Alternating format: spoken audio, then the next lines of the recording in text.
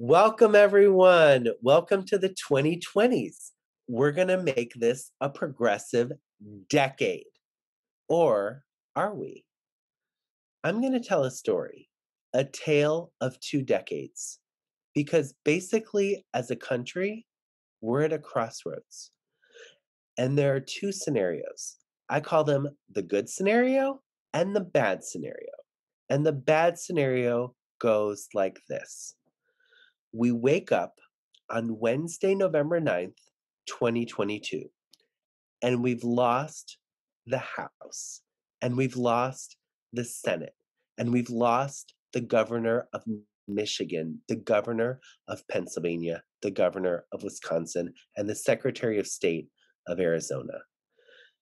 And in January 2023, Republicans control all levers of power except for the presidency. They control both houses of Congress. They control all swing state governments. They have us in a vice grip, and they change all the election laws at the state level. And Trump runs again in 2024, or maybe it's Ron DeSantis or Nikki Haley, and they cut into our advantages in the suburbs. And as the 2024 election approaches, we have Biden, who will be 81 years old, and we have Kamala Harris, who would be a great candidate, a historic candidate in so many ways. And we know she will face unprecedented racism and sexism and xenophobia. And let's be clear, if Kamala Harris is our candidate, we need to be prepared to fight with everything we've got to get her elected. And we do. We fight with everything we've got. And it comes down to a nail biter in the Electoral College, just like last time.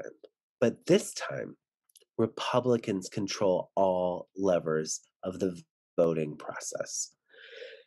And on Wednesday, November 6th, 2024, which isn't that long from now, we are back in the Trump nightmare.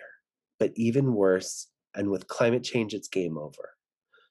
That is the nightmare scenario we need to be thinking about. And I know it's too awful to think about, but we have to think about it because right now, there's probably a 50-50 chance that we end up in that reality.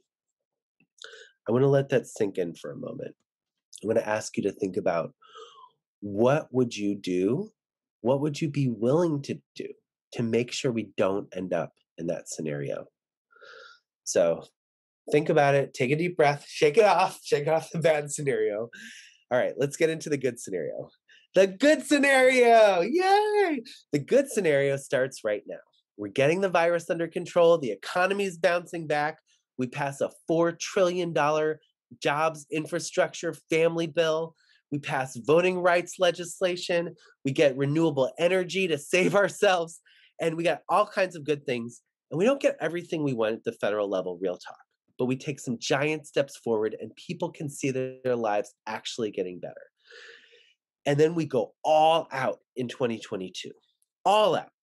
We hold the House just barely, and we pick up a couple seats in the Senate, and we hold all the swing state governors, and we even win a trifecta in Arizona. And in the great state of Georgia, we elect Stacey Abrams as the governor. Okay? We can do this. When we analyzed what is it going to take to make the 2020s a whole progressive decade, we noticed an interesting thing.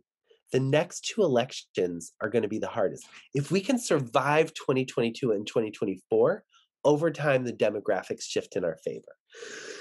And if we can get through these two elections, 2022 and 2024, we should be able to make this a whole progressive decade, and maybe not just one progressive decade. It can set us on the path to having 2 or 3 progressive decades, a whole progressive era. We might be able to have a whole progressive century, okay? And where we can have nice things, right? Like universal health care and leadership on climate change.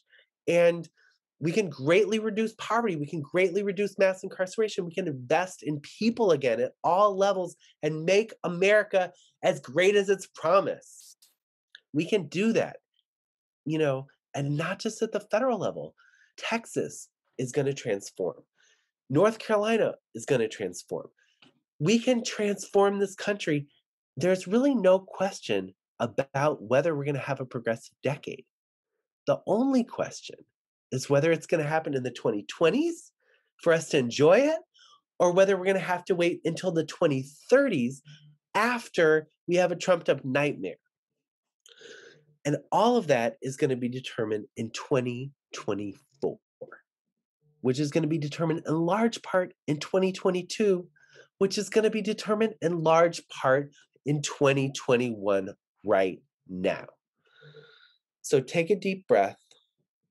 Think about both of these scenarios and which one you want to live in, and think about what you are willing to do to make sure we get one scenario and not the other. Thank you. Let's work together to make this a progressive decade. Go team.